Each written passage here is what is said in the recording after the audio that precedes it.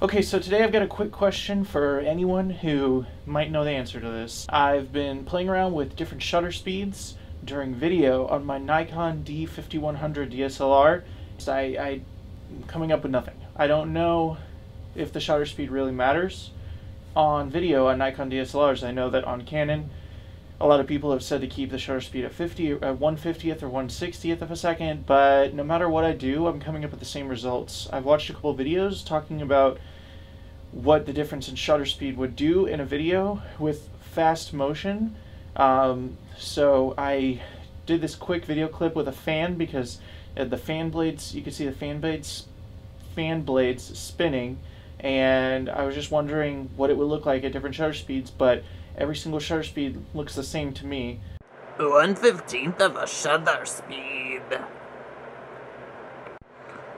1/60th of a second shutter speed. 1/90th of a shutter speed. 1/250th of a shutter speed. 1/500th of a shutter speed. 1/1000th of a shutter speed. 1/2000th of a shutter speed. 1/3000th of a shutter speed. 1/4000th of a shutter speed.